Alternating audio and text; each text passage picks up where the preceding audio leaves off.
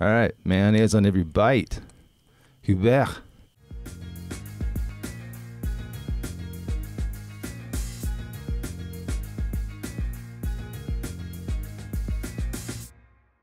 Hello, everyone, and welcome to Mayonnaise on Every Bite, the show that endeavors to platform the African cycling community and beyond. My name is Sterling. I'm a career cyclist, former professional turned coach, consultant, and now your host. This conversation, I love this conversation so much. This conversation is with Jean Hubert. He has 4 names. I can't pronounce them all. He does that for us on the show, and it's beautiful. I'll learn them at some point. But Jean Hubert is, you may never have heard of him, but he's someone that I really admire. He is a young man, self-taught software programmer, knows how to build his own app. Just a genius guy with an amazing work ethic, an amazing outlook on life. He's connected to cycling via his uncle, the one Adrian Niyonshuti, 2-time Olympian, arguably, I don't think anyone would dispute this, the most prolific Rwandan cyclist of all time. And we get into a variety of topics. This conversation was stimulating. I love every conversation I get to have with Hubert. He's just a brilliant guy. He's someone that I cherish as a friend and look forward to, I hope, working with on future projects because he's just brilliant. He has some comments and how can I put this? He's a wise guy. He doesn't shoot off his mouth, and he's not into having conversations that are not constructive. He has some comments about the previous episode with Mugisha Moise. He was present for some of the incidents that are talked about. He has a little bit of his view on the situation, which might surprise you, but I really appreciate his viewpoint. His is just one, of course, but I love this guy. It's a joy to speak with him, and I'm honored to bring him to your attention, to have hosted him on my show. Anyways, he's a brilliant guy. The rest is up to you to listen and digest. Please enjoy getting to know Jean Hubert, and I will see you next time. Murakoze. So, first question. I have a habit of calling you Hubert, like, I don't even know if I'm saying it right. The French way. Mm-hmm.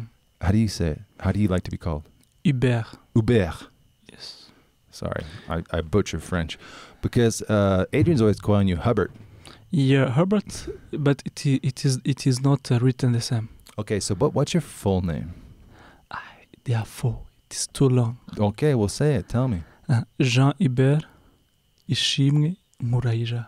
That's dope, man. That sounds so cool. It'll take me a long time to say, but welcome, man. Yeah, thank you so much, buddy. I'm actually I've been trying to get you on this show to talk to me for how long? Months, man, months. Sure. I'm really excited to have you on. And so people aren't really going to know who you are. And we'll get to that. Do you want to tell people who you are, just briefly? Yeah, it's okay. Okay, just, brief background, you're involved in cycling a little bit, but what do you do? What's your deal? Outside of cycling or? Just in general, man, a brief summary. Yes, so I said, as my name's spells, I'm a Rwandan. Mm-hmm. Yes, that's one. I'm 26 years old now, and by professional, I'm software developer. Software developer, self-taught, yes. Right? Yeah, self-taught, of course. Man, skills. Yeah, software development is something you can sit down with dedication, mm-hmm. and you just go. Yeah, you taught. The information's there. Everywhere. You taught yourself. Yeah, sure. But that's saying a lot, because the information is there, and a lot of people don't have the fucking memoirs to teach themselves. Sure. It took me years. I remember when I dropped out university, because I saw what they were giving me and what I wanted was far different. So I spent a year reading books, reading books and on coding or yes, on coding, of course, on coding and doing more practice upon practice. Like practice is like build a website from scratch, from like analyze from scratch. yeah. And I went in my room, like I could only go. I like to pray. Only go to church and from church to home, just to sit down and code. Only that for the whole year. Can you imagine 2 activities alone for the whole year? You're dedicated, man. Yeah, sure. It requires dedication. Actually, there is nothing more. It is not about this genius mind. No. It is hard all work. Hard work. You sit down. The app crashes. Yeah, you try. You go out. You think about it, you come, you put some inputs again, it fails until when it runs. And the good thing is when it runs, it gives you motivation. Actually, it is like cycling. When you go... You succeed, you get a victory, you're like, this is how it's done. You move. You train, you go out, you fail, you get beat. Sure. You come back. Yeah. Double down. Sure. You won't take no for an answer. No. I remember when we can switch to cycling. Sure, yeah. When I did my first 150 kilometers, I was like, really? I was from Kigali to Gicumbi and come back. Gicumbi town. Byumba. From Ramagana? No, from Kigali. It is 157 from my home. Is it that far? Because if you go to Gicumbi town, that's just at the top of the hill. For me, it's like 120. Coming back? Yeah, because from me, I stay... Your place is a little bit... You stay somewhere else, yeah, right? Sure. You're not right in downtown Kigali. Sure. No, that's a long ride, man. Yeah, so it gives me motivation. And now I went to Shyorongi. Yeah. In Ngarama, Basse. You just go this and to Gicumbi and come back to Kigali. Which was around 172. So, right. And you don't have a background in cycling. It's not like you grew up doing it. You just decided to take it on because... No. There is a background. There is a background. Yeah, sure. There's a background. Cycling for me, it starts from family. It is a family. Sure. It is a family gift, if I can say so. Because should we tell people who your uncle is then?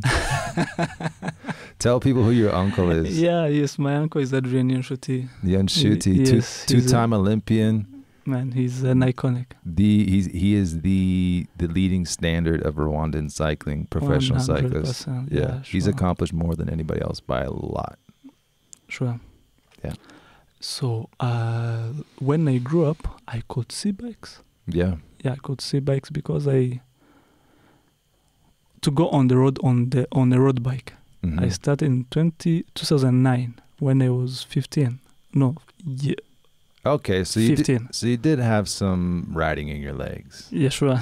It is from long, but because when I grew up, I could see like even many kids in our family has tried cycling one way or another. Right. Everyone's got to get a little dose of it. Yeah, sure. Maybe it's for you, maybe it's not, but you're going to try. 100%. Family tradition. Yeah, it's I family. Love that. I love that, man. Yeah, it's family tradition because even our Adrian's uncle, which I can say he's my grandpa. He's a brother to my grandma. Was in 80s, the years of 80s. Yeah. Was not among, was the best in Rwanda. Really? Sure, 100%. So like before the era of Abraham Rumariza? Yes, before the era of Abraham and the era of people in 90, 94, 95, something like that. Before that. Somebody should put together, you're probably the guy to do this. Someone should put together sort of like a historical lineage of like the history of Rwandan cycling, because no one knows the story. Like everyone kind of knows that Tour de Rwanda existed before it became UCI, but it became UCI in 2009. Before that, it's very little known. There's a couple pictures of guys racing on dirt roads, and people who kind of just assumed that there was like 2 or 3 people riding bikes. But there is a history of bike racing. There is a history because even he did some races outside and he won. We need to put that together. Yeah, man. I think Adrian has a lot of information because it is the one he used to mention in his documentaries or when he they wrote about him. Yeah. His uncle Emmanuel, who give him the first bike. We should do a book, man. Yeah, sure. You should do a book. Yeah, that'd be amazing. Are there images? Are there any photos? Yeah, there are photos. Adrian is someone who keeps records, my friend. Man, I want to see that shit. And photos. I want to see that shit. Even for me, when I go to his album, it can take me like 5 hours. Like, hey, this one also, this one. Really? Whenever you see a picture, yeah, you just copy and keep it to himself. Man, that's so amazing. I think he has a lot of history. It needs to be cataloged so it's not lost. And also, I think the world deserves to see it because the world is paying attention now and everyone knows Tour de Rwanda. Sure. And everybody knows that Rwanda is bidding for the world championships. But man, and you know, like personally, I know the history of cycling in, let's say, a place like Eritrea. You know, the Italian colonists brought it, you know, before the 20th century. I mean, they've had cycling for like well over 100 years. Yeah. But in Rwanda, it's been around for a long time, but no one really knows. I don't really even know the origins of it. I think people knows, but it's not recorded. I mean, no one outside knows. Yeah, no one outside. Yeah. It is just for people here. Yeah. A small group. It's an important part of the story that I think should be told. But anyways, so you're a coder, you're an app developer, you build websites, you taught yourself. You know, I don't know if I love this story, but I've heard this story so many times of talented young people that I've met and I've worked with on various projects. And the story is always the same. It's like, I was doing this, I was doing that. I was in university. I dropped out and taught myself. Man, it is something really good for me. Yeah, it's but this is unusual. But this is the thing. You're part of a minority. You're like way on the side of a spectrum of people that are either very talented or very motivated, right? Very disciplined. You know, most people need to go through the steps, but there's people that are very intelligent where the institution, the system is just too slow or not informative enough for them to learn. They're like, you know, they need another step. 100%. So they just go, you know what? The information's there. I have the internet. Boom, I'm going to teach myself. Yeah, I remember I took the syllabus for the 3 years in the university. The syllabus for 3 years? Like, how do we call it? No, I know what it is. I understand. Yes. So when I go through it for what lessons I will be taking for the whole 3 years. Yeah. I said, no, this is not what I want. It's too slow. Yeah, too slow and not what I wanted. Yes, for me specifically, I wanted to be a software developer, a coder. Yeah, someone who can think about an idea. Yeah. And we're going to come back to this software development thing because I have a question for you about that. Yep. But let's stick to cycling, and I want to cover just a little bit how you and I met. Yes. The first time you and I met was over email, right? I sent you an email about. They're no longer doing it, but Adrian, Nathan, and Abraham and Rafiki put together the Global Riders. Yes. And you were managing it. Yeah, sure. Right? And people always message me, like asking me about like tourism, who do I contact about this? And I was just like, there was a link, I emailed you, and you responded to me, and we had a little exchange over email. And I was just like, whoever this is professional. They're really on top of the game and they have information. I had no idea who you were. But then I saw you at a race, I think, and then I put two and two together. I don't know if we actually met in person, but I knew that you were Adrian's nephew. And I observed you from a distance. So I was just like, that dude's got his act together, whoever the fuck he is. True. Right? He's got all the information. He's responsible. He can communicate on WhatsApp, email. I can see him at the races taking care of business. And, you know, forget the context of Rwanda. No matter where you're from, when you see someone like that who's on top of their game, you just go like, you just kind of make a mental note of just like, that person is professional. They're someone who walks the talk. And, you know, in the back of my mind, I was like, that's someone I'd like to work with if I could. Sure. And we didn't really get to know each other or anything, but we met and interacted a few times, but Cut to January 2020. We're in the middle of training camp, intense training camp, preparing for Tour de Rwanda 2020. We had started November 1st, so we're 2 months in. We got 2 months to go. And I sort of knew that this was going to be my last Tour de Rwanda with the national team. I was fed up with how they were handling things. I was fed up with the politics. the lack of support, and I was just like, I can't keep. I knew at the end of my contract that I wasn't going to try to continue, and so I was just like, let me make this the best one I can. But I was also thinking really hard about like who's going to replace me. Like I want someone to carry on this legacy. I don't want to just leave the team. I felt responsibility of the team, and I thought of a few people. That I think I've told you before that Valens Ndesenga, two-time winner of Tour de Rwanda, he was one of my top candidates. Very smart guy. But he left. He's gone. He bounced, man. He's not here. Sure. He's living abroad now. He's living a different life. He was just like, I'm out of here. And that's another story. I'm hoping to have him on the show as well. We're going to have to do an interview on Zoom. But I was just like, you were somebody that I thought of. And so I sent an email to Ferwasi, the National Federation. I said, all I did was ask for permission for you to come to training camp and shadow me. Just to be there, just to be present. Yeah. I wasn't asking for them to hire you or pay you or do anything. I just said, can he come and be with me? So anyways, I sent this request to Ferwasi. I was just like, here's this guy. Can I bring him on as an intern? And I got no response. And I was just like, I didn't send like multiple emails. I showed you the email because I still have it. And I was so busy. My head was down and I was suffering from a bunch of stresses and I was 100% focused. And so I just kind of moved on. But it really frustrated me that they were not interested in even allowing me to have a potential, successor for my role to come in and train with me. And the reason why I bring this story up is because even though you never raced professionally, with the faculty, here I go, it's my turn. With the faculty that you have, the faculties that you have, the initiative that you possess, the discipline you possess, and the intelligence that you possess, and your connection to cycling and your exposure that you've been able to observe, and the way you were able to teach yourself, I was very certain, about as certain as you can be about anyone, that you had the potential to lead the team, and not only to lead the team in terms of a leader, in terms of, rallying the team, getting them pointed in the same direction, handling all the conflicts and and different personalities and stuff that it takes to be a coach.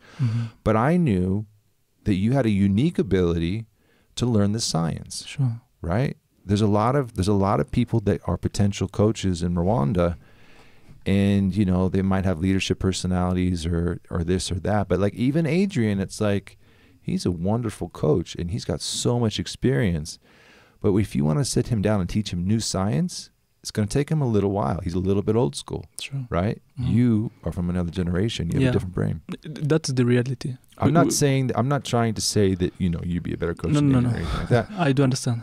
But what I'm saying is, I was just like, this guy would be a fucking amazing head coach for the national team. And it just frustrated me that they ignored it. And so you and I both know the story. I'm taking a long time. Sorry I'm so long-winded. But what I wanted to ask you is, what's your feeling on that? Why do you think they ignored that? Why do you think there's not even a response, any attention given to that? And why do they not even consider someone like you for the role? It is hard to respond. Well, speak plainly, bro. Yeah, sure, 100%. There is no problem about that. I think everything happens for the reason. There is a reason behind everything. That's one. A cause, right? Yes. Two, it takes time. Like for me, the way you saw things, or the way you see things, for me, it can take me years or sometimes to see the way you see. And to perceive the same way you perceive. What do you mean in terms of? Like for example, if you approach them, for them maybe they saw the email, of course, and they say, the way we saw this guy, no, for us he's not the best choice. Let's say like so.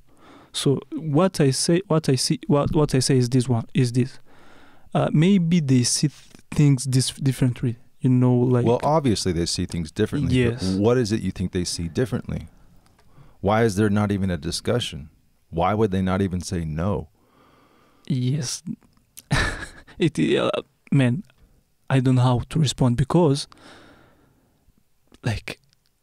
maybe they had some like issues You're personally with you. Maybe That's what I can say. Yeah, because we were at a point definitely where any recommendation I made, they were Yes. just going to ignore. Probably you're right. So I was part of the issue, let's say. That's what 100%, because I have been in the same like position like that, Well, where you can email someone Mhm. and you know what you are putting on email is right, Right. and is if it is done correctly, it will bring results, but they throw it under the bush. Yeah. But like, okay, let's take me out of the equation. Let's say someone else recommended you. Do you think they would respond? Do you think they would give you a chance? Man, it is really hard to answer that, because the reason why I say it is really hard, if I say they want, maybe they could, like they will accept or not based on Bro, I'm going to put you on the spot because we talked about this before, and Yes. your response when we talked about it off air on a different day was Yes. when I asked you the same question, you shook your head and said they can never do that. Yes. They would never. Why do you suppose that is? There is something you said about a new generation, actually. Yeah. I realized that many old school people, it is hard for them to understand we new generation. What I'm saying is I don't despise their knowledge, their experience, which is very, very, very important. No, you're the kind of guy that strikes me as someone that has respect for your elders and for authority, as do I. Yes. But there does come a point when elders or authority, if they're unwilling to do anything to prepare the next generation, because the next generation, they're the ones racing the bikes. They're the ones that have to take over eventually. You're not going to live forever. Yeah, you know what? Look in African countries, it is very hard to see young people in high positions. It's rare, you mean? Yes. It's rare, you mean? Rare, yeah. Yeah. Yeah. It is not very often. So you think it's sort of I mean, that's a pretty broad net to say Africa. Yeah, All just- African No, countries? to say like generally, Sure. because I'm an African, like I know what happens to many like countries. Even you can see. It's you can even say this about the U.S. You can say this about the U.S. Like the president we have now. Even to your country the same way. Biden's I think he's the. I have to do some fact checking. I think he's like the oldest president we've had. I'm not sure if it's the oldest president ever, but the dude's almost 80. Yes. What I wanted to mean is, it is generally like there are very few people who is understanding the new generation. Actually, right. And what I have realized, when we are given chances, trust me, when we are given chances, we can do good things. I'm not trying to buy myself or just to approve myself, but I'll approve you. I endorse you, man. Yeah, yes. But that's my point. I've been trying to endorse you, and it's just like yes, nothing. For example, very recently there are some old people I have been working with them, and it is like they trusted me. Yeah. And they try to understand, like we are in the new era. There is a generation which is coming, and set me like before, and that's okay to go in their guidance when it is good, but generally, one thing is lacking, to understand what we young people can deliver. I know. I think that's a key thing right there, is that there's not an appreciation for how much power there is in the minds of your generation. 100%. But that's okay. For me, trust me. Why is that okay? Yes, I'm going to explain you that. Okay. Very 100%.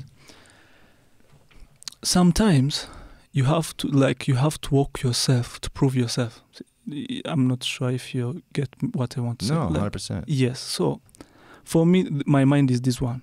If I came to you, I know what I'm suggesting to you is very important, Mm-hmm. and you prohibit me, or you just say no, For me, I don't take it as no. I try to keep on thinking. It as a maybe. Eh? You take it as a maybe? Yes, a maybe. For now, you say no. Right. But as far as I know it is good, I will keep on it. Right. So for me, like I said, okay, if like, it's like to say, if this door is closed, right, really is the only door, or there is another one beside it. So what I want to say is this: if they don't understand like us, let's call it generally. We should not like say, okay, leave it. No. As far as we feel that inside the heart that there is something we can do good, there is an added value we can bring to our cycling community or even other parts. Right. So for me, it is a homework. I say no. I won't give up. I won't give up. I won't fight. Yes, because also I think that's not good, because I can say no. We go to your point about the email. I said no. Why didn't no? Why you do that? Right. And for me personally, I do never do that. What I do is say, okay, you don't accept. Let me try to do something else that will prove you. Right. Yes, that's how I respond to those like barriers. But you have, man, your attitude is just, man, your attitude is so... It's so solid, my friend. It's really. so pristine, man. Like, I mean, I wish I had your work ethic. I don't have your work ethic. I don't, even when I think about giving up something I like, I feel like crying. Man. Trust me, I feel some like tears coming. But see, this is the reason why you should be given an opportunity. And this is what frustrates me personally, because, you know, we have this gap now. We have this gap now in leadership for, you know, the head coach. We've had Felix Simpoma step in. He's sort of left his team, Benediction Ignite, to the side, and he's filling this role temporarily as head coach. And Felix is he has a lot of experience in cycling, and he's a good leader. The 100%. Athletes respect him. But, you know, he's not the right guy for the position to take the team into the next years. They need someone that is really committed to the role from, like, if they want to have the world championships for the next 4 years, they need someone that can learn the culture and be dedicated to the team and lead them, you know, to build a culture in the team, to lead them spiritually, you know, to lead them in their patriotism and their training, and get to know the athletes and develop young athletes and oversee the whole program. That's what they need. They don't need someone who's a businessman, also has a profession. I mean, nothing against Felix, but anyways, bro, I'm going on and on. But yeah, I can't say enough about your attitude. You bowl me over, man. When you talk, I'm just like, man, I need to take notes. I wish I would. You know. I need you to coach. Like I was asking, that is too much, my friend. I was asking them for you to come and be my intern. Now I can teach you something about cycling science because I have so many years of experience in it, and it's my expertise. But I could learn so much from you as well, which is, and I hope, I pray that you and I get to work together on things in the future, and I'll get to some of those ideas later. Yes. Do you know the ground of all the, like the ground, the common ground, which like helps me to stay focused? I like to learn. Really, I like to learn, and I do never like feel myself like, you know, I know this, and sometimes when I go some places, you know what we call marketing, to market yourself. Right. Sometimes even I don't do. Right. Well, I know business way. You're too humble, bro. You're too humble. Yeah. You're so self-effacing. Trust me, I really like to learn. Yeah. And whenever, even like Adrian can be my witness. You know what? Even up to now, yes, I'm not yet very far from in cycling. There's a lot still to learn. You know more than most, bro. But you know what? Whenever we are together, I almost every time ask him questions. Yeah, about his career. You're curious, and that's one of the best qualities you can have, and it's also one of the best qualities I can have wherever I go in the world.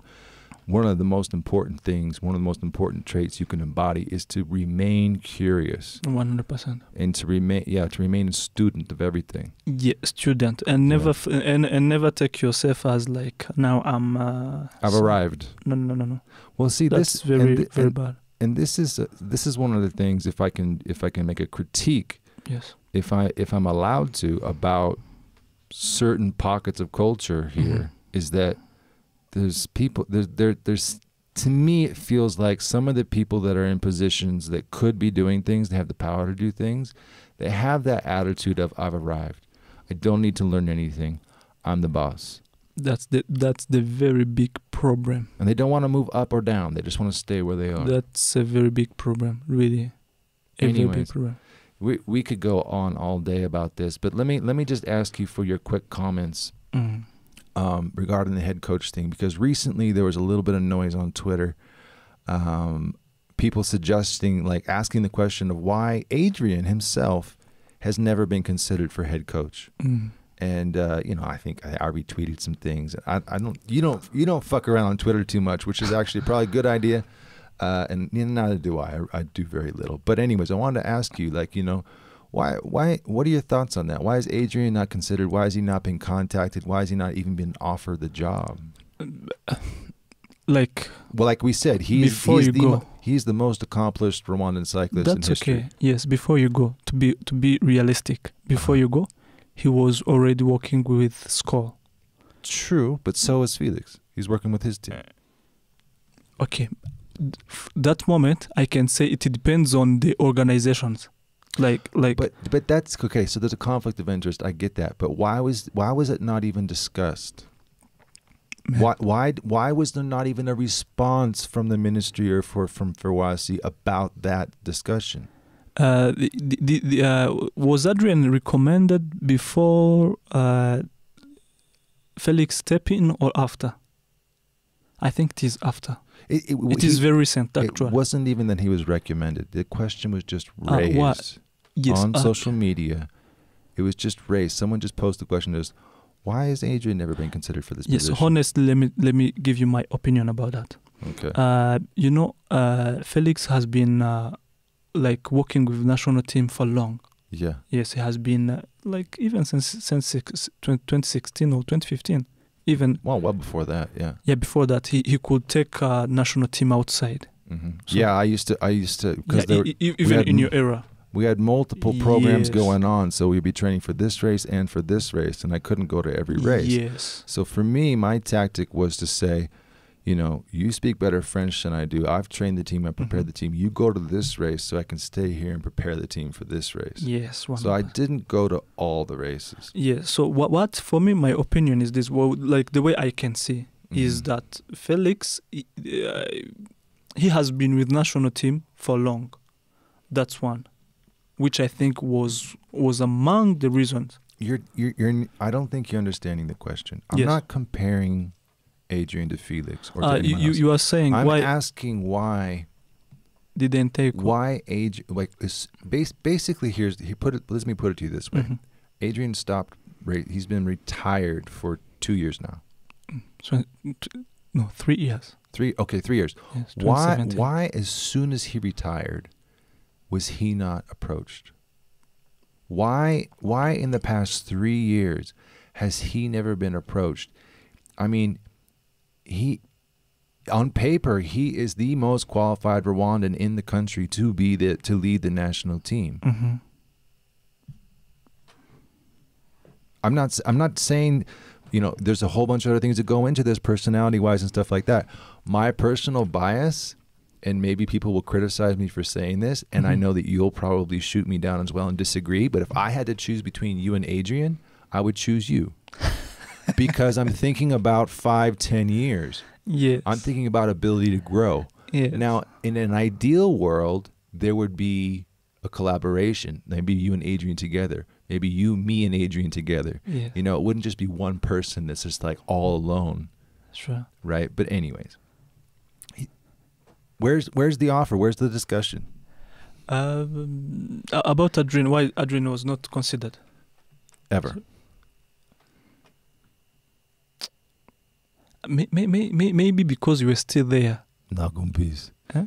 No. Even, but man, here's the thing. I'm a Westerner. Yes. I'm an expat. Yes. Expats are when you hire an expat for a position like that, you basically have to prove on paper. You have to advertise for the job, and you basically the only justification for that is if this outsider is bringing in skills to do this job. either significantly better than any Rwandan can that we have in the country, or there's no one in the country with the expertise that can do this job. Yes. And the idea is always that it's not forever. It's temporary. Sure. Right? Now, maybe if I became a citizen and I'm here forever, but even if I was here forever, I started working with an NGO that had the same mandate, where they weren't going to be here forever. They were here to teach, hand over to operations slowly. Yes. You're an expert now. You're an expert now. You know everything I know. I'm no longer needed here, right? Yes. And you can stay in the country if you love it, right? You can live in Rwanda if you love it. But the idea, like we're talking about a government job. We're talking about the national team. We're talking about the national federation. You're talking about being paid by money that comes from Minnie Kofing to the Ministry of Sport So it's like I was never supposed to stay there forever. Yes. So if you ask me, even if I've been successful for years, there should be a discussion about who's going to take my place. 100%. Who's a potential successor? Yes. Right? And when Adrian retired, that is the most natural, perfect progression. It's like he's available now. He should have been step in immediately. Well, they should have at least had a discussion. Maybe he doesn't want to come back. Maybe he wants to stay in Italy. Like, his wife and his baby live in Italy. He has another life. Yes. Right? Everyone has everyone should be free to make the choice of where they want to live and what they want to do. And maybe he prefers his life in Italy. That's up to him. But it should have at least, in my opinion, there should have at least been a discussion about like, hey, you're available now. Would you like to lead the team? Let's talk about how this works. The only problem I see there is about planning. Yes. You're going to chalk it up to planning. What planning has to go into that? Yes. Well, no, I'm talking about why wasn't this discussion even introduced? There wasn't even a mention of it. I think it should be in a plan. It should be planned. This is the reason why. If you plan for the next 10 years, you know that Sterling will not be here maybe for long. Yes, and from that time you do plan. You now start to find who is going to be in his place, to be the successor. Yes. So for me, I would like to say maybe. I disagree with you. I think that you're being politically correct, and I think that you're not. I don't think you're answering me honestly, because I think you know exactly what the problem is. I think the problem is that it is purely political, and I think that no one is ignorant of the reality of, oh, it takes years to develop cyclists. Oh, we should plan ahead. It's just that no one does, and people are interested in the political power, the political positions that these roles represent. They're not interested in the people that make decisions. Don't seem to be interested in what's best for the national team, what makes the most sense for the sport. Because where does Adrian come from? Does Adrian have, does he have political backing? Is he from, great family? He's from Ramagana. And I'm a guy. If it weren't for bike racing, he'd be nobody. Sure. 100%. So would I. Anyways, I'm gonna get myself in trouble if I say too much. But basically, I just wanted to get your thoughts on that, and I respect that maybe you don't want to speak. I'm not going to speak for you, but you don't want to put your foot in your mouth, maybe. But anyways, last thing about this coaching role is that there is, and this is something that maybe you can confirm, or maybe sort of better articulate, or maybe you can just falsify it for me. It seems to me, my impression has been that one of the issues, one of the answers to the questions that I'm asking you is that there's a cultural nuance. There's a difference in the way that staff and athletes respond or respect someone like me versus someone like you. 100%. What's that about?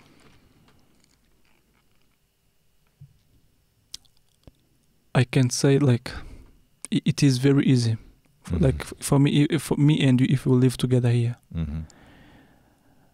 So for sometimes when we talk, we leave, we start to Sterling, he's my guy, and for some more times, a long time, I will take your arguments like, yeah, I know him, huh? Right. And when someone is from outside, because you do not know him, it is very easy, and that's one. Two. Easy to what? Easy to listen, to understand. Why? That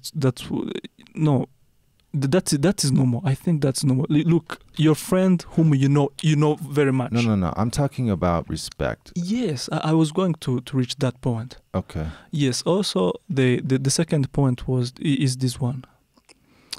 White people. This is not about racism. No.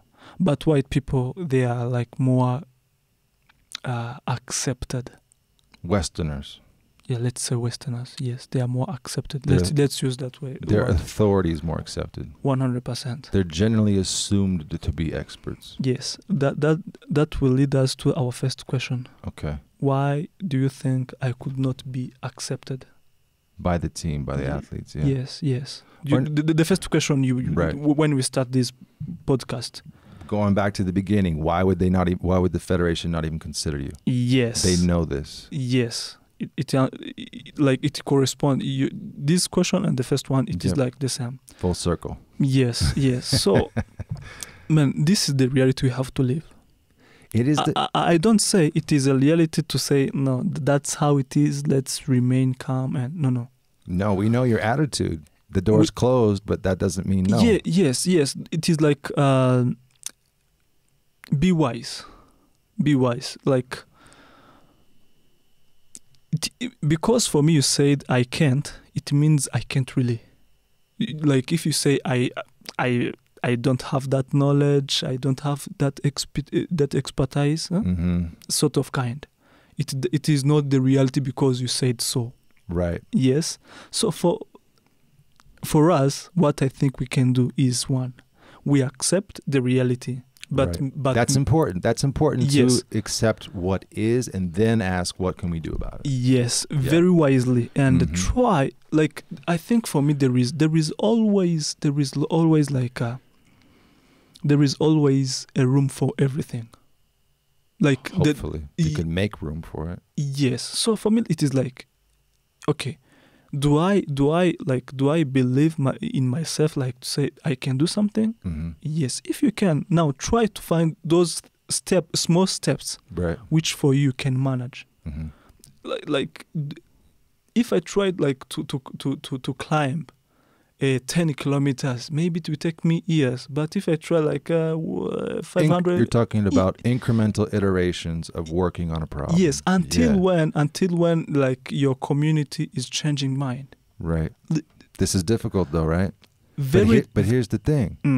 We know this from human science that's all over the world, is that these kind of changes, these kind of cultural trends, what everybody will always tell you is they take generations. 100%. You are the next generation. Yes. So what can we do? And even if the federation knows that this is a problem and they can use that for or whoever makes the decision, even if they can use that for justification for not considering you or even considering Adrian, for example, I've seen issues with Nathan trying to do things that Felix has no problem doing. Now Felix is much more respected, but he has, a different background.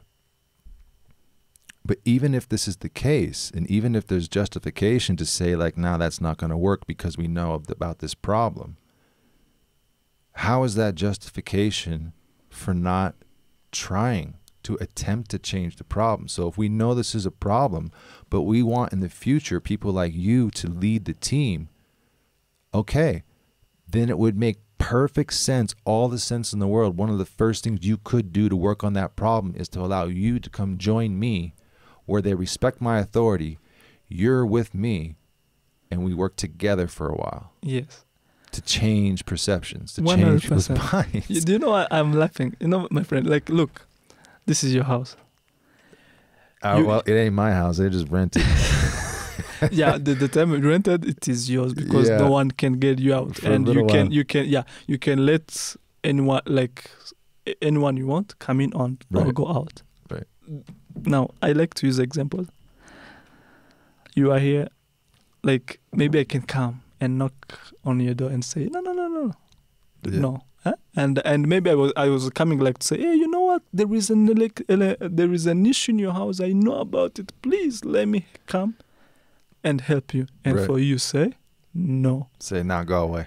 Yes, gender. Yes. So if you said so, Uh-huh. for me who is outside, what can I do? Right. I can't fight with you. I mean, you can try. To fight?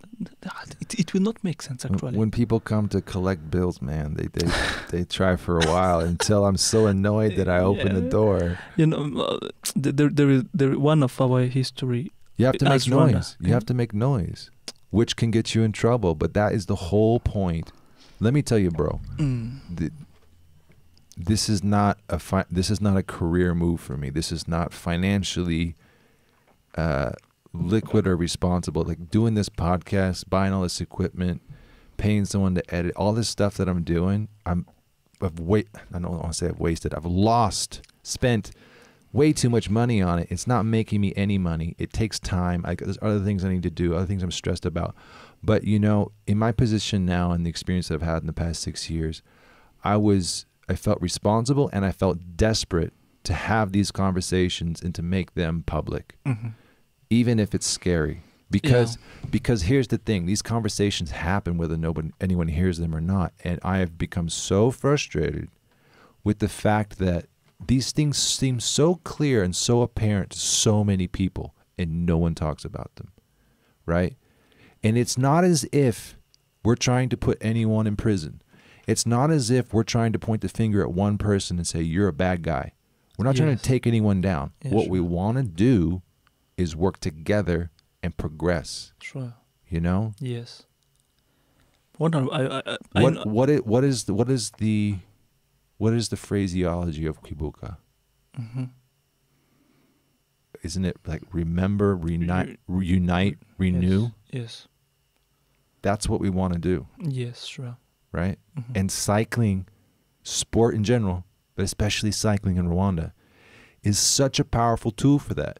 There's only a few people that race, right? Only a few people can be a head coach or a coach in general, or be on a club, but it impacts the community. It Yes. sets an example. It's a laboratory of where you can do things, where you can work. I mean, I'm so passionate about this sport. I could go on forever. I wrote a book about it. I'm trying to finish it. But, bro. I got you, man. So that was the last, I think, tricky question I had for you about that issue of this sort of, I wouldn't call it racism. I would call it cultural differences Yes, sure. and stereotypes Yes. and things that are ingrained in culture Yes. that it would benefit everyone if they grew out of. Yes. Right? We don't need to shoot anybody down. We don't need to condemn anyone. But if we can open our eyes and realize we could do better. Let me give you another thing I have never told you about. I like to do... I'm learning. I like Yeah. it. No. Yes, I like... Step into my confessional. Yes. I like to do things on my own.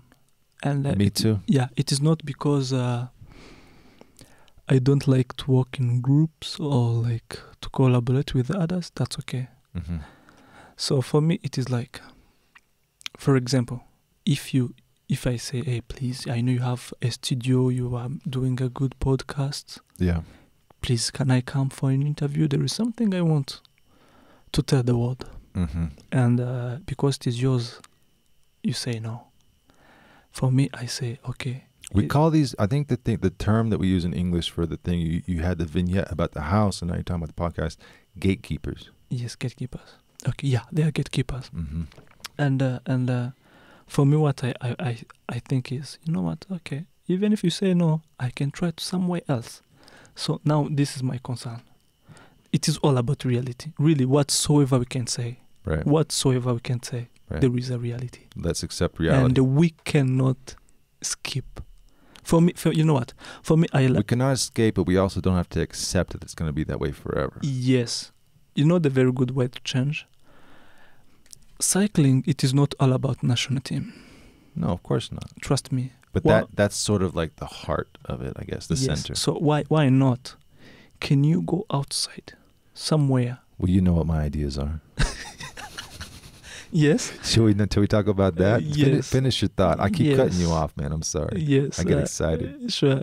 Why can't you go in those far places from Kigali, up countries? Yeah.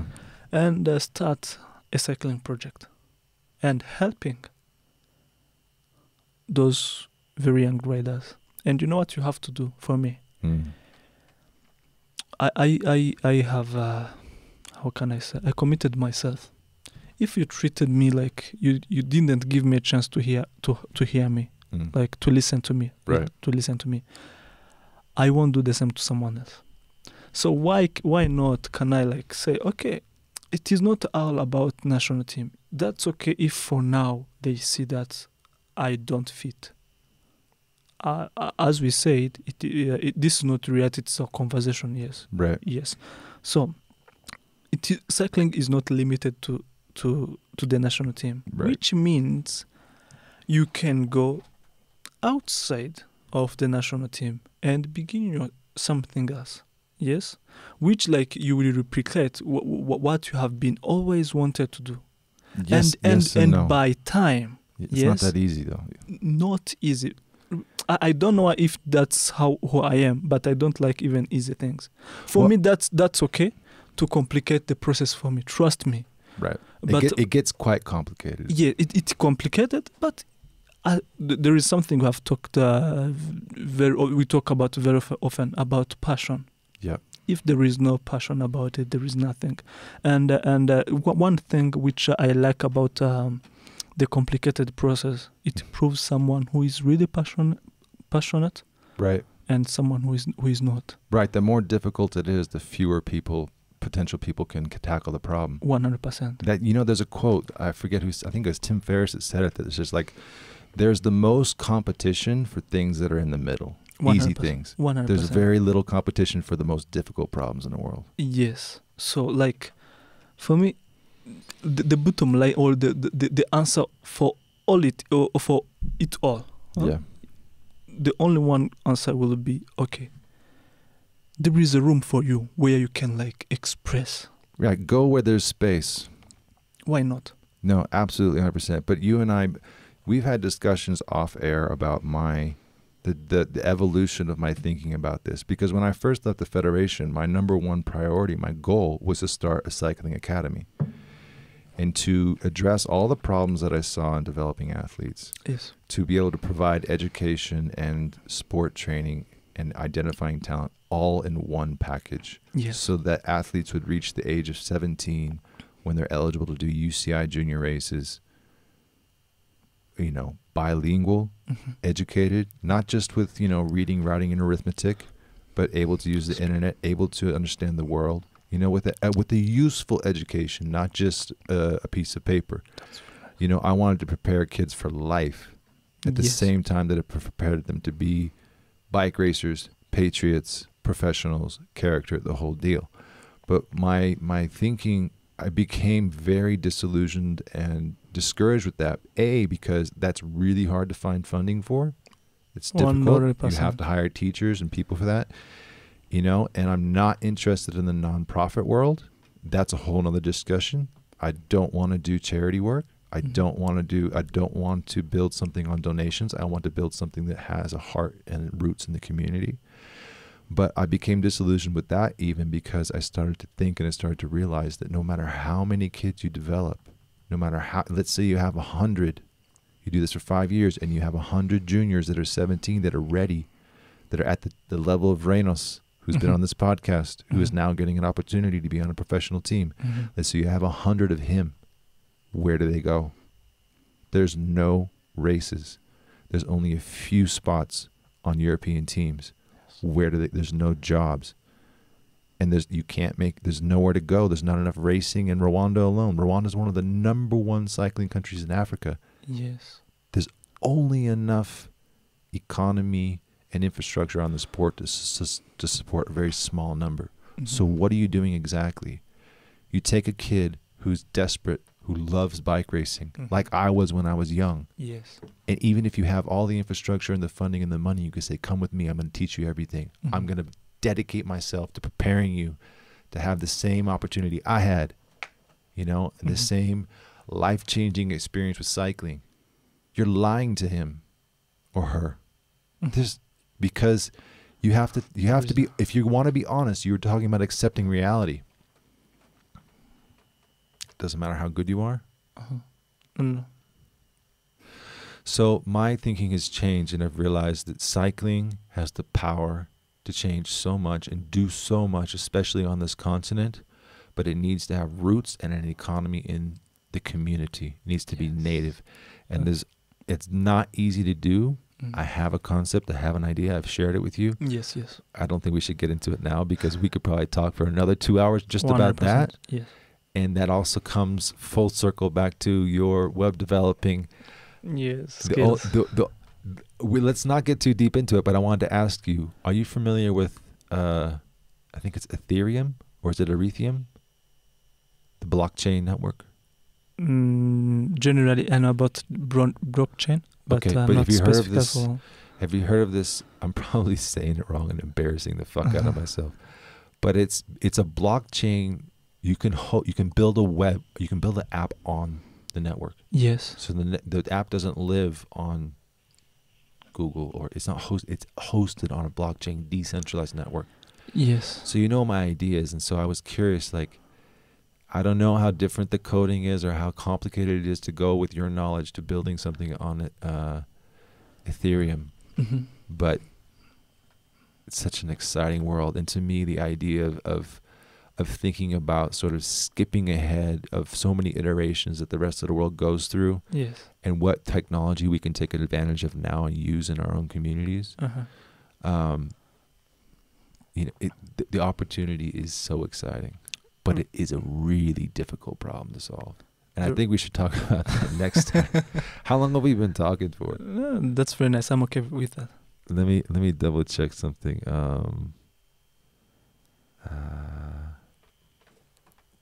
Tell me real quickly. Mm-hmm. How much more time do you have? I know you have to go. No. You okay for now? Let's.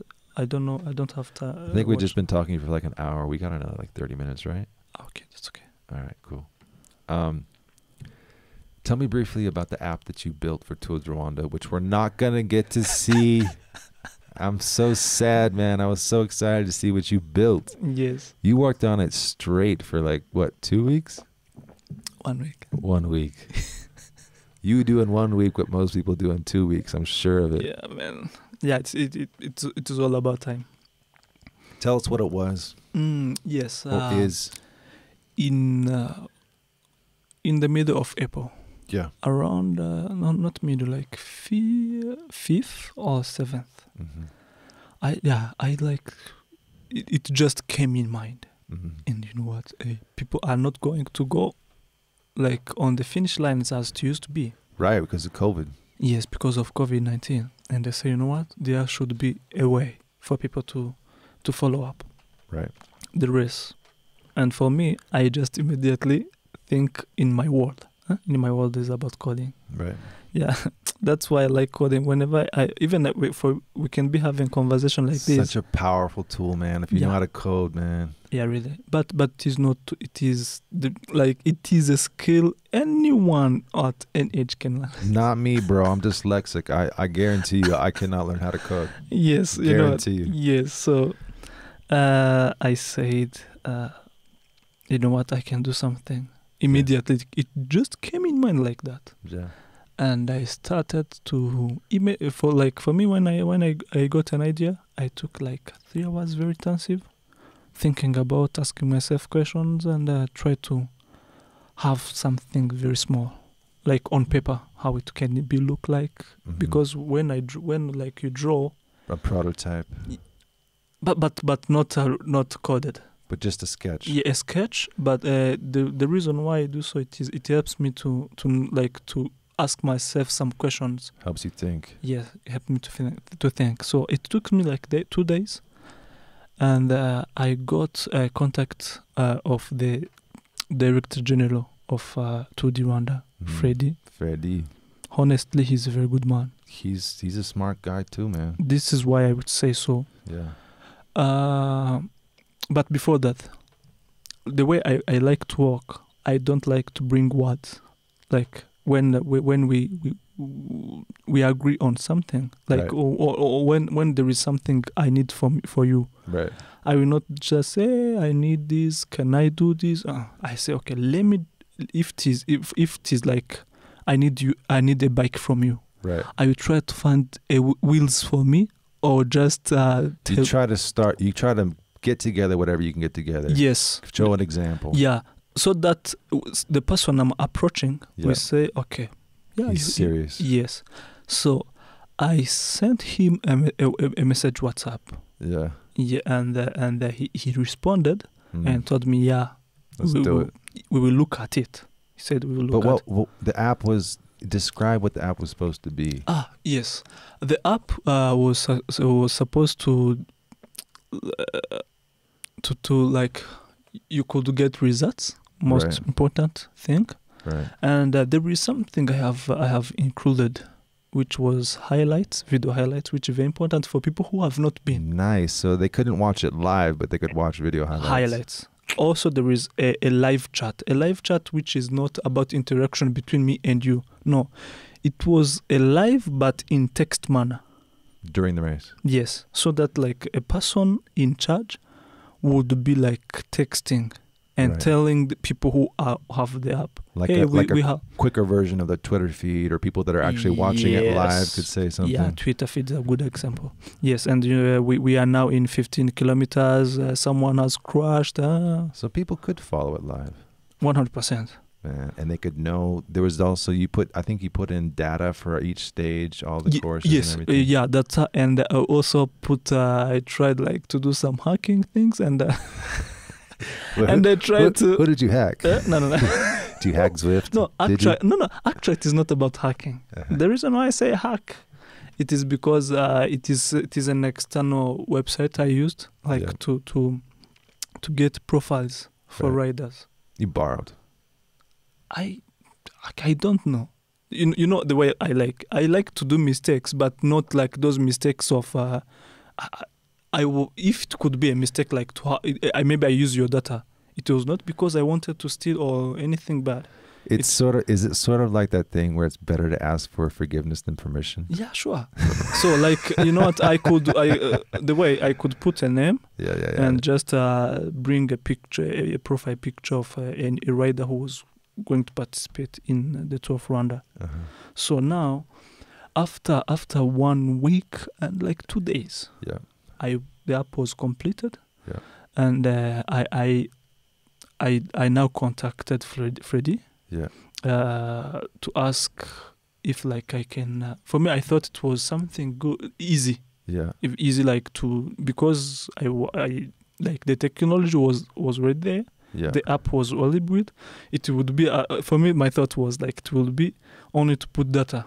How many teams are coming? Their jerseys. So you built the app. You just had to input a little bit of the details. It's from the way it was. It was only the matter was about data to be completed. Data like information. Informational data. Yeah, information. Not data like internet. Internet. Actually, data is information before it is being processed. Data when it is processed. Teaching me things, man. Yeah. So now teach me how to speak my own language. No, man. That's in a technology manner. Yeah, data. These words are fluid sometimes. Yeah, hacking, sure. data. Yeah, data is an information before it is being processed. You're right. Yeah. So when I contacted him, as I said, okay, let me try to work on the app very quickly. Yeah. So that when he give me chance to meet him, you're ready. I will be ready. So when at that moment it was around 10th or 12th of April. And basically, I'm going to wrap up the story for you because I know your experience was. Let me point out just two things. Sorry for interrupting your story. Yes. But One is, this is another testament to your personality and your character, that you basically decided, if there's even a chance that I can do this, I'm going to fucking build an app for free on my own for a week and do nothing else with no money and no guarantee. 100%. And you actually did it, and you delivered it, and what did they tell you? We talked on email again. Yeah. And he told me now it is really like we are too late. It's too late to implement. Yeah, it is too late. And before that, I didn't thought about it. But when it was like 15 days before What's your opinion? Do you think there was time to implement it? Do you think they're just too busy? No. There was no time. In your professional opinion, you think there's not professional enough time? opinion. Okay. Actually, that's very good. So maybe you didn't think ahead enough? No. I just said, okay, I accept. But he gave me a promise, which really I say it was really nice. Yeah. Because he didn't throw me like, no, just go. Huh? He appreciated the work you did. He appreciated because I sent him some screenshots. Yeah. And he told me we will look after that. And in professional manner, I accept. It is one like to do things very quickly. And you know what? The app will not go anywhere. It is just here. You're right. And that's a good point, because it's hard to hear next year, because a year sounds like so long, but it's not a long time. Yeah, it's not a long time. And now you've got the experience. You built an app. Of course, yeah. There are some like things I worked on that moment. Really, for me, you know what?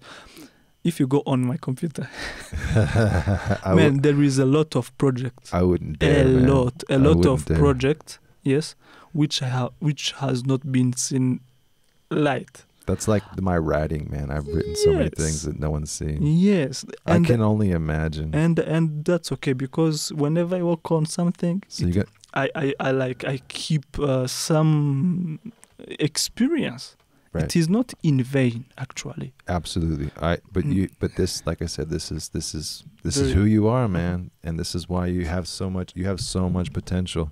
And I don't even know what the fuck I'm talking about. I'm just observing. I have 2 more questions for you. Is there anything else you want to say about the app? Yeah, no.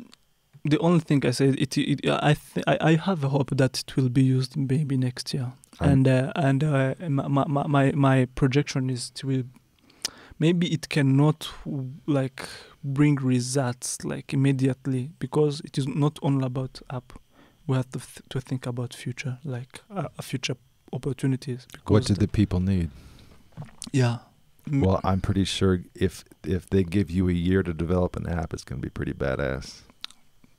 As far as the codes are there, the app is there.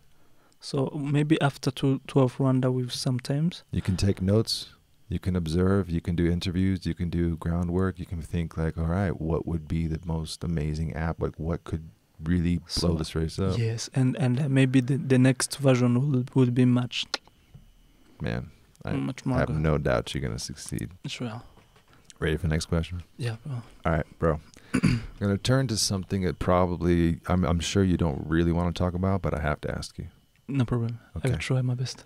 I had the one Ishimwe on the show last week. Yes. We haven't published a podcast yet.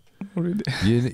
As you know, Moise, bless his heart, he's not fluent in English, and my bad, even though I've been here 6 years, I'm not even conversational in Kinyarwanda, so we had to use a translator. I actually used my editor as a translator, Jules, who you've met. Yeah. And it went great. It was actually a fun conversation to do with the translator. We know basically he's going to have a lot of work to do in the editing room, because what we're going to do is just do subtitles. His translation's not going to be part of the show. So anyways, without going into detail about my production here, yes, he told his story, his version of the story. Yes. I asked him about everything. Okay, we've talked a lot about this off air, you and me. Yes. I've had Moise. I think this episode will probably come out after Moise's episode. It's going to be a follow-up, and I hope to have Adrian on. Yes. Right? I want to hear from everybody. I'm trying to be unbiased, right? I don't have a dog in the fight. I wasn't there. But I have worked with Moise a lot in the past on the national team. He's a very talented kid. He's a tricky kid to work with. And he told his version of events, his issues with Adrian, but also his issues with the team. Okay? So I have 2 questions for you. One, you were there for some of these issues that he's raised publicly with Adrian. I would like to have just a short version from you of what happened, and also I wanted to ask you a little bit about the team, but let's do that after. Yes. So firstly, Moise told his story in terms of his issues with Adrian. He's trying to get past it now, but he told his version of this story. Yes. What did you see? What did you experience? What do you know about this? Of course, the problems were there. Mm-hmm. Were there actually, and it was not something which like began for one day. It is something which was like most problems. Yes, it goes big, until it explodes. Yes. Yeah. So, what do you think the seed of the problem was? The seed is not about Moise. No? The seed is someone else. Really? Trust me. Someone, what do you mean by that? Someone who was in his life? Yes, in his life. Okay. But who was close to cycling events. Really? Yeah, sure. Actually, he was among the employees over there at school. Small politics. Yeah. And it was all about you know about the poisoning of words, huh? I can poison. Absolutely. The toxicity of yes. consistent, even tweaking of truth. You know what? That is the only problem. Actually, that is the only problem. There is no any other problem. It is all about words. You know what? I love that you're putting it this way, because I agree with you 1,000%. Yes. That whatever happened, whatever stories you can tell, that the real problem is about what you listen. Not just what you listen, but what people say, and maybe a microculture of gossip, or let's not call it lying, let's call it untruth. Yeah. Untruth. Yeah, untruth. Or twisted truth. Yes. So. And these boys, my experience on the national team has been that a lot of these boys that are on the national team, you have to remember they're young. I mean, you're young too, but you have a head on your shoulders well beyond your years. Sure. But a lot of these kids come from areas that are far from the city. They don't have most of them have to stop school. Reynos was telling me about how when he started training, he had a choice. His teachers gave him a choice, sport or school. So most of them don't even have a regular academic education. They don't come from a background where they're exposed to a lot of diversity of thought, and they're susceptible to influence. Mm. You know, someone older, someone they know, someone they think they can trust starts whispering in their ears, and they get bad ideas. Mm. I've dealt with this constantly, and I've always tried to be empathetic and try to understand what I'm dealing with. Yes. And I've learned a lot in 6 years. Yes, I do understand. But it is a bit of a problem. Yes. So now, this is how it is.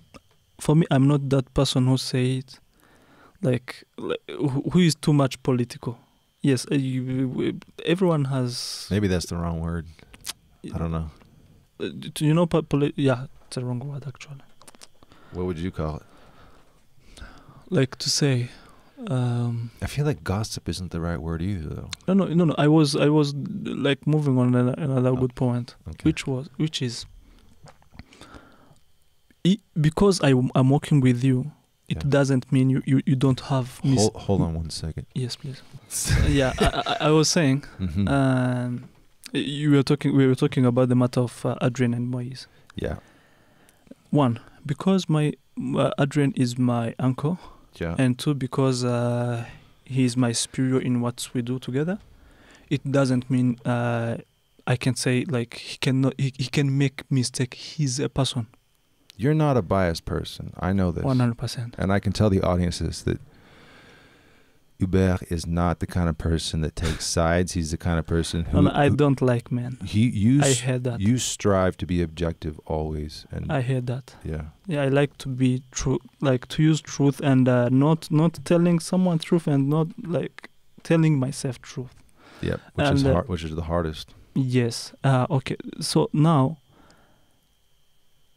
it is not like to say Adrian, you heard he beats him and yes. Yeah, that's the story that he had him. Yes, that's the story. But look, there is also a question I always ask myself.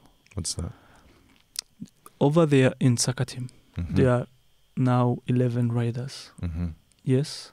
Now it is 10. I think because Moise is not there. It is 10 riders. He's gonna- including Moise, because he's still in soccer team. He has and he's- contract. looks like he's gonna miss Tour de Rwanda. Maybe we can talk about that also. We'll see. Yes. So my question is, why there is no any other rider or kid who got into the same problems with Adrian like Moise? Great point. Yes. Takes- It is very a good point, because you know what? It takes two to tango, as they say. Yeah. Actually, I'm very sure there is none who you will listen, who will say like Moise. We remember what we talked about this point when we began about gossiping, like those poisoning words, Yeah. which like can make me to hate you Right. for no reason. Actually, you know what I say? There is No real reason. no real reason. Everywhere, even between family, a husband and wife, Yeah. there are problems. Sure. No one's perfect. We can't go beyond it. Like it is the reality also. Sure. But every problem doesn't mean like we have to fight. Yes. So now they had problems. Yes, of listening to one another. There is like how Moise is. There's how like he do things. He listen. He understand. His personality, you mean? Yes, personality. And as you say, he's a very good kid. He's a very committed guy. Passionate. Very passionate. He like to suffer, and he endures in cycling. He has an ability to race. He's one of those guys, when he gets in a race, a switch turns on. He's not the best tactically. He has a lot to learn. Yes. But he's a bike racer at heart. 100%. Yeah. So now he has good personality as well. So for me, Yeah, he always seems like he's a good kid. yes, That's why yes, and I do agree.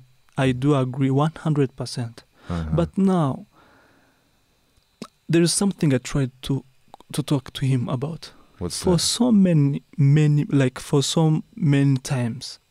times I said, you know what? There is no problem if for me and you, we don't agree on something. It's okay. Yeah. There is no problem about that.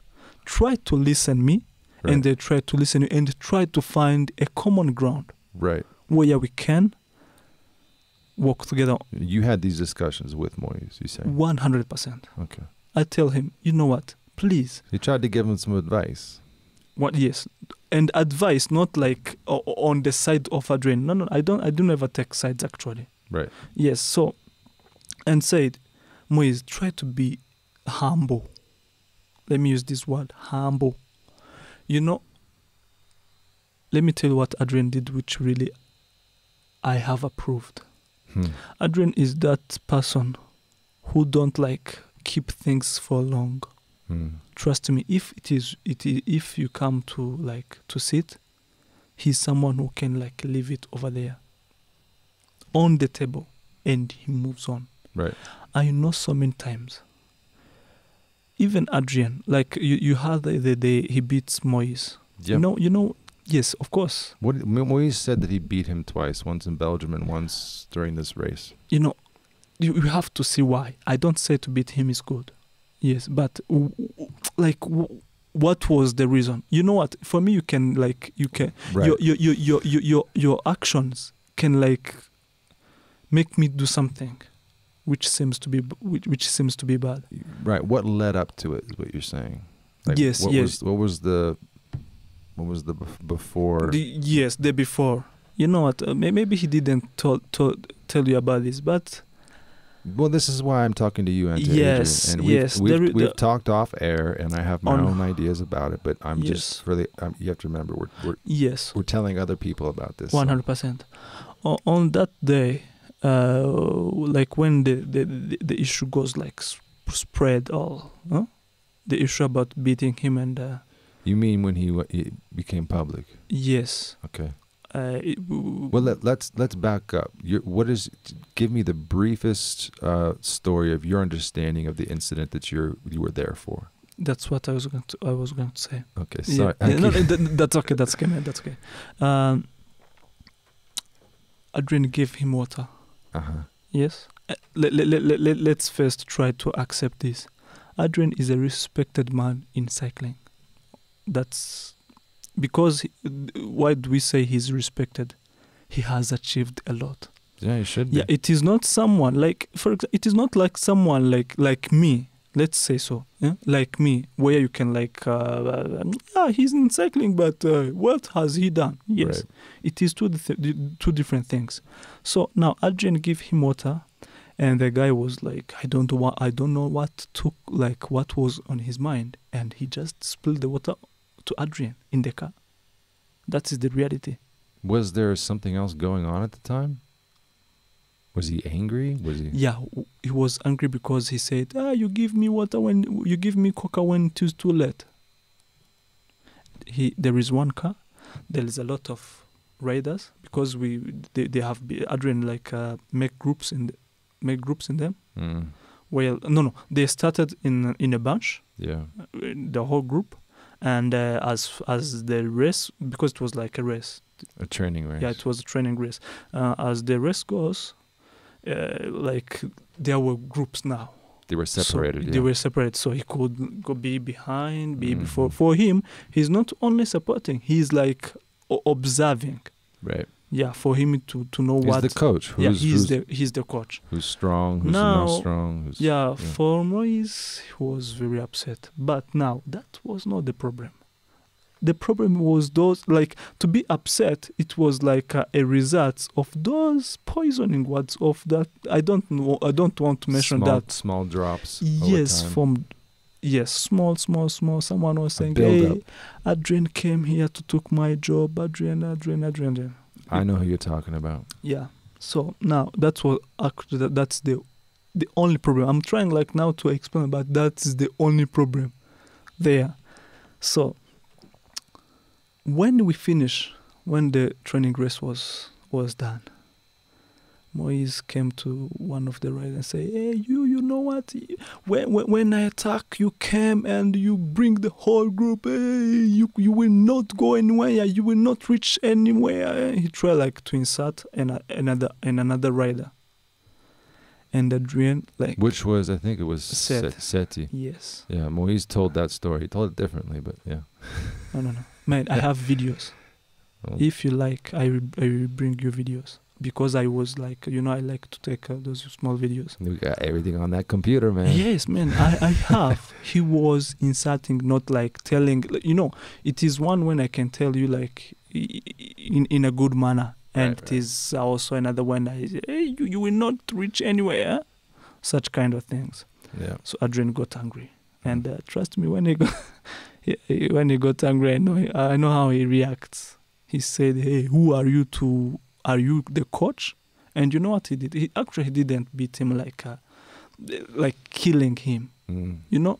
Here in Africa, when our parents, when we do mistakes, they go and find a stick. Yeah. And they be, "Come here." It doesn't mean he wants to kill you. I was disciplined the same way when I was young. Disciplined, actually. Yeah. There was no hate. Now No hate, you said. No. There was no hate. Right. I'm very sure. So now the problem grew. So wait, what did he do? Did he call him over? He went over to him? He called him over. Yeah. He ran very quickly, and Adrian could not beat him. Actually, he didn't beat him. Really? Yes, he was running after him. Because he was already gone. Yes, so now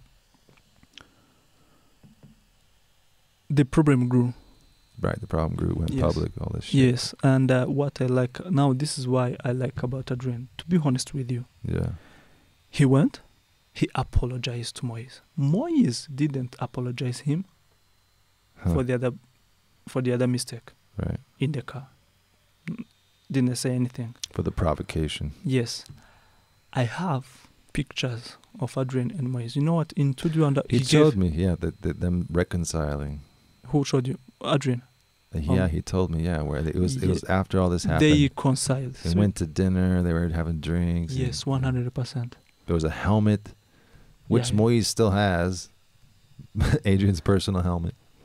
That's why he's not a bad guy actually. And well, he's wise enough to know that that's not the most important thing. Yes. So that very word. Yeah. You know what? No, let's like cut the story very short. Very recently, they asked him if he could like forgive Moise and let him come back for Tour du Rwanda. He said, "For me, I'm very okay." Yeah, I've talked to him too. He's fine with it. And trust me, as someone who was there at that time. Yeah. For me, it would be difficult for me like to say, "Oh yeah, he can come. He can come. There is no problem." For me personally, you'd be concerned. I would say no. Because this is why the reason why I would say no, it was because of like how he reacted, like Moise, how he behaved. Right, you think it's bad enough that there's actually the problem is there is no empathy, like to say yes, there is problem, but I'm sorry. Like I have realized how it is very difficult for many people to say I'm sorry. They think it's a weakness, maybe. Yeah, it's a weakness, and they think it's a weakness. Yeah, they think to say sorry is a weakness. No, and to apologize is not about weakness. Of course, yeah. Yeah, so the full version of this all. Yeah. It is not about Moise. It is not between Moise and Adrian. It is someone else outside. Actually, it's a bigger problem. It is a poison. Like it is poisoning words. No, without any other mistake. Okay. And like. But let's. Yeah, I know. I appreciate what you're saying, man. I really appreciate your clarification, and I've learned a lot from you because I wasn't there and I hear everything, and I'm just like, what am I supposed to do? Everyone can say whatsoever he wants. Yeah, actually. but this leads to that individual that we both know is no longer there at the team. But there still seems to be an issue, and it's not only Adrian. When I talk to Moise, he struggles with it's not. I think maybe it's not just that guy, that one person that was whispering and toxicity into his ear. But without going into what Moise had to say, I wanted to ask you: you're no longer with the team? What you were with the team for a while? Yes. Because you're a part of the Adrian Nkurayija Cycling Academy, which owns Team Saka with Skull. Yes. It's actually a non-profit that owns the team, correct? Yes. And you're part of Adrian Cycling. Yes. Adrian Nkurayija Cycling Academy. Mm-hmm. I always get it wrong. And what was your experience of there? I mean, we've been talking forever, but you want to tell me briefly do you have anything to say about the team? Yes. I think my experience is not good because if I am the legal representative of the Adrian Nkurayija Cycling Academy, it is an organization, a legal organization, a legal entity. With history? Yes, also with history. It's been around for almost a decade now, I think, right? No. It started in 2013. Okay, that's almost a decade, bro. Yeah, it's almost only 2 years left. No, 1 year. Yes. So I think the experience is not good actually. It is not good because if now I'm out. Yeah. And it was not because of my personal choices, but like. Well, this is interesting. This circles all the way back to the beginning of our conversation. Here you are, this person with all the talents you have, which are fucking obvious and very powerful. And here you are in another dynamic where no one took advantage of what you had to offer, it seems. Yes. What happened? What's wrong here? Some people don't like to be challenged. Well, a lot of people don't like to be challenged, but yes. Yeah. For example, like I can be in a position where I say, my mind is my mind, your mind doesn't mean anything at all. Right. And for me, I could not be in such kind of places. Right. Trust me. Not closed-minded spaces. No. I cannot. I can like stay for one day, but trust me, on the third day I can't. Right. Even you were there for whatsoever like opportunities where you are putting before me for whatsoever, if it is salary, anything. If you like you react like my mind is nothing. Mm. Trust me, I like to prove people wrong, and I'm on my way. I know you're on your way. 1,000%, man. Yes. So I wish you were a stock I could invest in. Yeah, man. So yeah, the experience was not good. Well, okay, maybe you don't. I think you're such a humble and respectful guy. I think you don't want to go into detail about your own experience. Yeah, But what I want to ask you is about, is there anything you want to say about the team as it is now, or how it has been, that is contributing to this issue with Moise, or is he making it up? Because he talks a lot about the team and some issues he has with them. So is he being difficult? Is it this one individual, or is there a problem there with the team? Actually, I'm no longer being involved in anything like. So you don't want to comment? No. Like my comment will be like those general comments. It will not be like someone who can like tell people what is really going on. Right. I don't have any spot, to be honest with, and I don't like to. You know what? Have you ever met with people who, like, as far as you ask him question, he answers even those questions he don't have answers. Just right. and for me, when I don't just know, making shit up. And for me, when I don't know, I say, "Hey, man, I don't know." Yeah, so I wasn't there. Yeah, it has been for like now 4 months with no interaction. So you can't say with authority what's going on there. No. I think I will be lying to the public. I think that is actually, I think we should wrap it up pretty soon here. But that's another testament to your character and the kind of person you are. The fact that you, even though I think there's things you could say, there's things I could say, but you realize that what I was asking you about is the things that Moise said, and you are wise enough, even at 26, to understand that there's a benefit to clarifying some things, to clearing the air and telling the truth. Yes. But to tell the truth in love means there's no one benefits if you only say negative things that will have no positive impact. That would be not. There's no reason to dig into and say this about that, or what you think is happening, etc., etc. Even though we've talked about a lot of issues and a lot of things, that we've asked questions about organizations and people that we can't know about for sure, but we're just asking the question. We're not talking shit necessarily. I appreciate that you have that wherewithal to not go into that. Yeah. Concluding that point. Sure. Let me say this one word. As I told you, like you can't like imagine how motivated I am, like when I was like being taken out. Yeah. Trust me, I'm very motivated, and I want to prove some people wrong. Taken out of the team, you mean? Yeah. But you left. You weren't taken out. You left. No. I was like forced to. Both. It was. Yeah.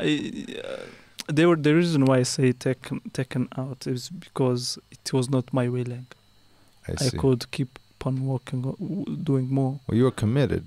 Yeah, I was committed, and when and you're still working with the team. You're still doing all this. Yes, you're still doing all the media. Let me tell you the reason why I'm not doing on behalf of school. You're doing it for us. Because we have a partnership. The time the partnership will no longer be there.